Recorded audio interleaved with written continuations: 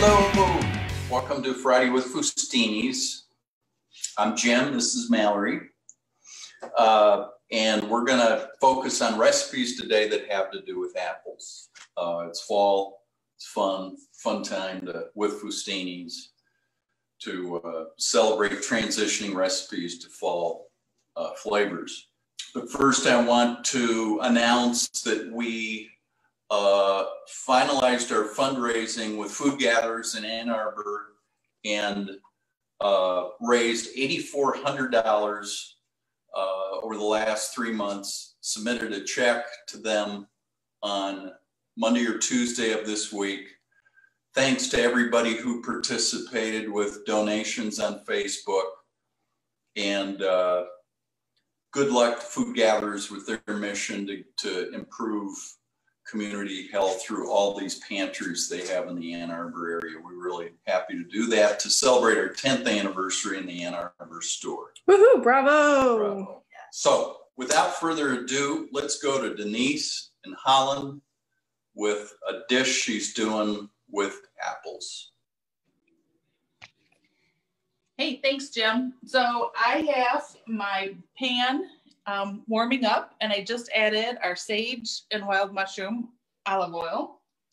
So to my pan, I'm going to add some diced up onion. I don't think the recipe specifies which kind of onion. I had some red ones already cut up, so I'm going to use those.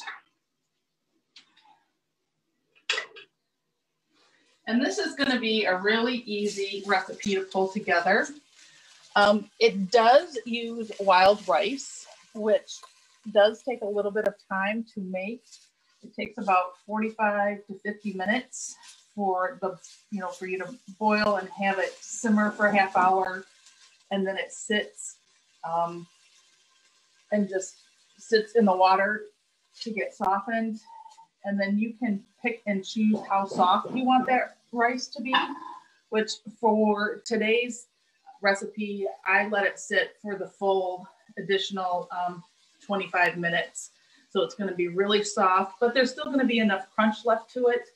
So yeah, it'll be a perfect addition to this dish. So I've got my onion sauteing, and then to that, I'm going to add some sliced up mushrooms.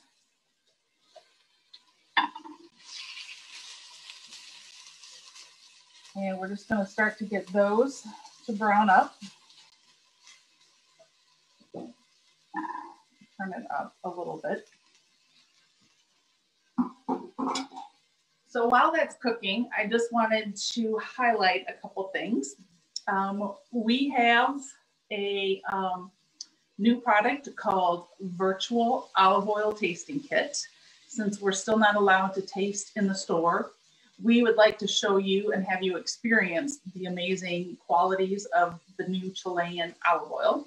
So we've put together this little kit. Basically, you purchase the kit. It's got some times and dates in there where you can sign up for one of the Zoom classes at your convenience. And we're just going to do is just 30 minutes, quick go through and taste them. And hopefully you get to see the different nuances and characteristics. We talk about, how this First Crush olive oil is made and why it's different and why it's so special. We'll tell you different kinds of recipes and foods to use it with, from ice cream to dark chocolate, lots of different variations in there in ways to use them. So that is on our website. You can sign up for that. I think there are also kits in the store to purchase, but it's completely on Zoom, the experience. And I'm pretty sure that there was somebody who bought a kit today that they are having a dinner party. So they're hoping to jump into a Zoom and do this together as a bunch of friends, which I thought was pretty cool. So I've got my mushrooms starting to get dark. So to this, I'm going to add some of our Michigan apple balsamic.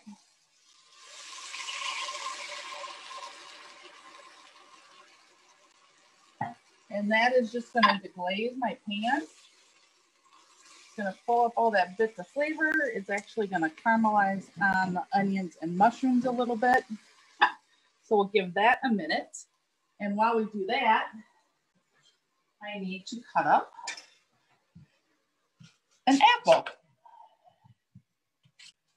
So I never knew how to cut an apple before, and this is actually Chef Andy's technique, which I love. So this is how he did it, and it's kind of how I do it now. So we're gonna cut up this apple and then add that when the balsamic is kind of rendered down a little bit.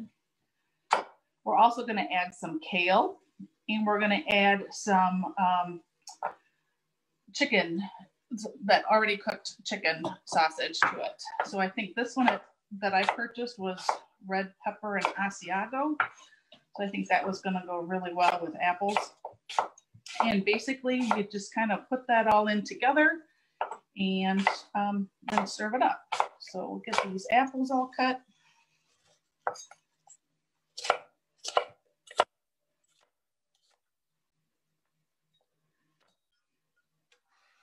Well, yeah, if you have any questions about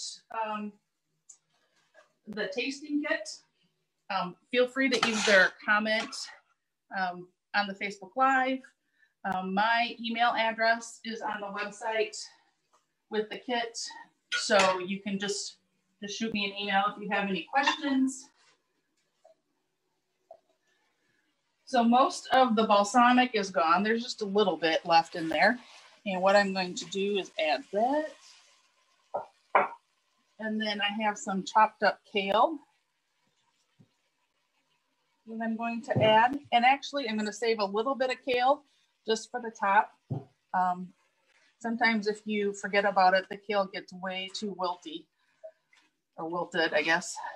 And so this is a way just to keep it nice and bright. So as that kind of just gets all warm together, I'm just gonna make sure I put everything in there. Salt and pepper, which is always important.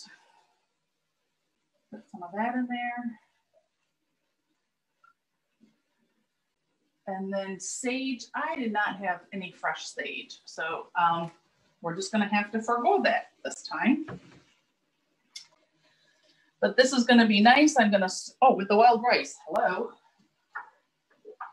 I thought that looked different. So this is how you can see a lot of the white has popped through. So that, to me, that tells me it's gonna be more soft and tender than hard and woody. So we're gonna add that. And really, if you don't want to use wild rice, and I know wild rice is hard to find in Michigan, a staple for Minnesota, but hard to find in Michigan, feel free to use another grain. I mean, you could use orzo, you could use white rice, you could use quinoa, anything like that, just to give it a little crunchiness to it. So this is my first dish. Super easy to throw together once you've got the wild rice made. So that's what I have for my first one, Jim. Awesome, Denise, thank you. Hey, quick shout out to Mary Callisto. I'm here with Mallory. Hi, Mary. And Mallory now is gonna show a fun little salad with, she'll tell you about it. Apples and endives. Do we pronounce it endives or endive? I say endive, but endive. And I say endive. So to each their own, I guess. Yeah. So today we're gonna make an endive apple and celery salad with smoked almonds and cheddar cheese. It will be delicious. So what we started with, we've got 2 Honeycrisp apples here. Also, fun fact, Honeycrisps were created at the University of Minnesota, so go Gophers. So we've got 2 Honeycrisp apples here. I sliced them finely on the mandolin. We then put them in a bowl with about 3 cups of water and 1 tablespoon of white wine vinegar. We're using Fustini's Pinot Grigio. So those soaked I put them in about probably 30 minutes ago. We've drained them and then patted them dry as best we could. So we have those delicious apples. For the dressing, it's super simple. We're gonna have 2 teaspoons of whole grain Dijon. We found this one at the grocery store today from Stone Brewery, which is here in San Diego. So I figured that would be fun to try. So 2 teaspoons. Then we have a 1/4 teaspoon of salt. Put that in there.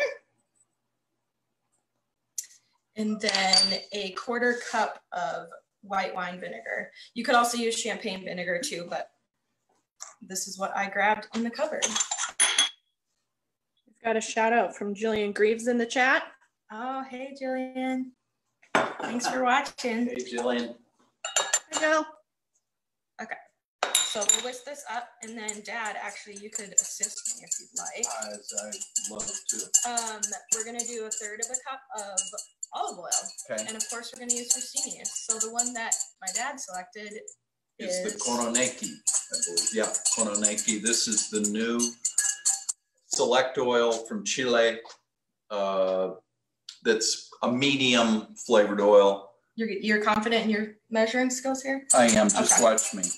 It may be a slow drizzle. Slow drizzle. It may be a little liberal 1/3 cup. Look at that color, though. Can you see the green, Katie? You can see that. This is fresh, first harvest olive oil. Okay. Yeah, you can really honestly smell the oil, even through the mustard and the vinegar. It smells really good and fresh. Okay, so we are going to put some apples on there. I think our proportions are a little bit off. We have a lot of apples, so we're just going to kind of eyeball it. I'm sure if we cut these a little bit thicker, it would have seemed a little more right, but these are so good. This is Honeycrisp is my favorite apple. In the fall, I love to dip it in peanut butter. It's so good. Always super crispy. Okay, that's probably good. And then I also have some celery. I also did this on the mandolin because I love the mandolin. So we're gonna put some of that in there. So it's gonna be a nice, crispy, crunchy, fresh salad, which will be really good. You've also got a shout out from the River House from Nancy and Samantha. Woo woo. Nice. Hello, ladies. Thanks for watching. Okay. And then the next thing we're going to put in here is some smoked almonds. So I chopped those up just, what's the word I'm looking for? Roughly. Yes, nothing perfect. Okay. That looks about right. And then I have some aged cheddar. This is aged 3 years. And it says to do it on a box grater on the slicing side. So we actually used a vegetable peeler. And I think that worked awesome. Looks nice. Angie's favorite cheese. Aged cheddar? She loves her some aged cheddar. Yeah. How do you feel about cheddar in an apple pie? Not for me. Okay, so we'll go ahead and pour some of this on the salad here. And then we're gonna give this a light toss. It smells so good. Yeah, the color of that is awesome. I'll take a photo of this before we toss. Well, and our handy dandy tongs. Probably could have picked a better bowl, but that's okay. Yeah. It smells good. Okay, so we'll give this a rough toss here, get everything kind of incorporated together. Yum. I think the crunch of the almond is going to be super delicious. It looks really good. It is just a crunchy salad. Yep. Okay, I'll add a little more cheese on there because I don't think we got enough. Fun fact, Mr. Fustini's nickname is Uncle Crunchy in the family, so this is a perfect salad for him. Perfecto. Uncle Crunchy. Salad. A crunchy salad. All right, so we'll top that with a little more cheddar. We're gonna put the rest of the almonds on here. So now we're just gonna make it look nice and pretty. A nice presentation, Mallory. Another thing in their recipe that I've actually never seen before is that it asked us to keep the leaves from the celery stalk. So we kept some of those. I've actually never tasted it, so we'll see if it adds a different flavor, but they look super pretty. Yeah. So we'll get those on there. And a little bit of flaky sea salt, of course. Yeah. And some fresh ground pepper. Nice. Yeah. To top her off. How about the chives? And chives, thank you. Yes. We've got some feedback in the chat that your grandpa, Judge Milligan, really loves cheddar with apple pie. Does he? So I guess it didn't pass down in the genes. It did not, apparently. Is Grandpa watching? That was from Samantha. Oh. You know, I think our grandma, too, she either really likes endives or doesn't like endives. I don't know why I remember that, so. Trivia hopefully question. you'll like this salad, Grandma. We'll come back next week with the answer to that. Stay tuned. Bated breath. Beautiful. Looks good, Mallory. Ta-da! Yeah, that's nice. Lovely. Super crunchy simple. Salad. Delicious. You Thank can see you. the grains from the mustard, the whole grains from the mustard too. Yeah. It's the best. Thank you, Mallory. Mm-hmm. So we're going to send it back to Denise in Holland here. And I think she's also got some news in addition to our olive oil taste, virtual olive oil tasting, with some news about virtual cooking classes. So send it back to you, Denise. Hey, thanks, Jim. Mallory, that looks fabulous. And I love cheese with apples as well. So while you were doing that, this takes a little bit of time, and I did a little bit ahead of time. So I made a pie crust and rolled it out and put it on a parchment paper. And the recipe calls for apple juice, but I learned from Chef Andy that to use something with alcohol in it instead of water or juice. And the reason is because the alcohol will evaporate faster, making a lighter and fluffier crust. And so I used brandy in this one, which is kind of funny because he would sing that song, "Brandy, You're a Fine Girl," every time he made pie crust. So that's just a really fun memory that I have of him. So I'm making an apple galette. I've got my pie crust. I'm cutting up my apples for the filling. Let me do this half yet.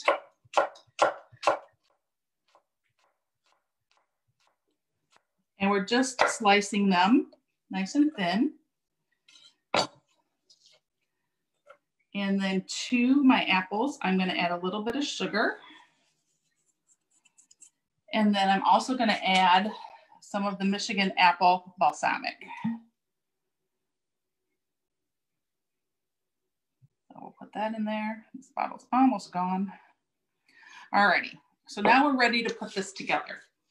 This is, I think it was the Traverse City cherry that I made a reduction with. So you can see how much more thick this is. So we're going to put that on the bottom. And then we're just going to spread it out, leaving about 3 inches all the way around, because that's where we're going to fold it up. So we're just going to put that on the bottom. That smells really good. All right.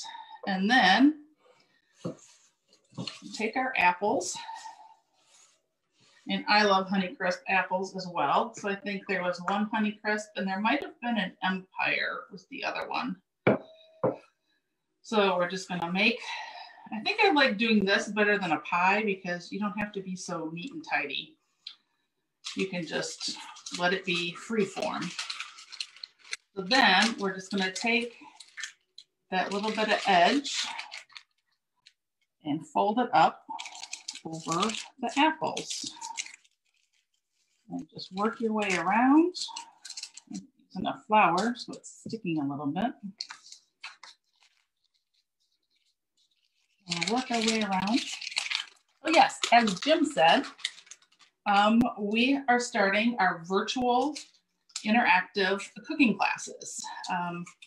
So there are a few on the website that you can sign up for, and we're going to do it via Zoom, and it's by household.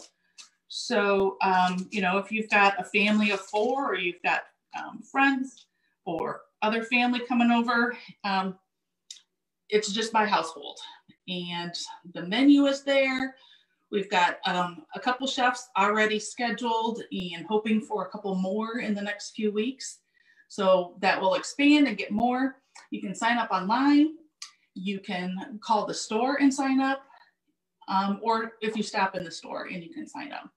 So a week before your class, you will get this what do I call it? A prep package emailed to you. It will have the Zoom code and link. It will also have all your recipes. It will have your ingredient list for shopping. It will have your equipment list, so what you need to have out and ready for each recipe. And then it will also have a Fustini's list of products, Fustini products that you will need for that class. And it will also have if there's anything you need to do before class. So I know there's one class where you have to start marinating your chicken about an hour and a half before class. So those instructions are also included in that. You also get a discount. We know that you're excited to cook with Fustini's. So when you get your pre-pack, you will have a code in there. So that code unfortunately does not work on the website. So you either need to come into the store or call the store and we will ship those to you. And that code is good from the day that you get it, so a week before class, up until I believe it's 24 hours after class. So if you have any questions, please let us know. We're very excited about this, to start doing this and cooking together again, even though you'll be in your home and the chef will be wherever. So, but we're excited to share all that with you again. So let us know what you think. Check out the schedule and yeah, let's get cooking together. So I've put this all together for my galette, and it will need to go in the refrigerator for 30 minutes. And then it needs to, I'm going to put an egg wash on it, and then it needs to bake for 40 minutes. So I've made one ahead of time. And then this is what it looks like. So we'll have that with ice cream, whipped cream, you name it. Or I might just cut it up and eat it like this. Thanks, Jim. All righty. Thank you, Denise. Looks fantastic. 3 fun recipes. All of them are pretty simple to do. Quick shout out to Cindy, to Kay, Delana, and Laura's sister, Sarah. Thanks for joining us today. We're really excited to be relaunching cooking classes virtually and safely. It should be fun. Imagine sitting around the kitchen with your family or some close friends with all the supplies, all the equipment, and joining us and making a nice meal. So that's it. Hope you enjoy some of these recipes. Have a great day, great weekend, and we look forward to seeing you next Friday. Bye.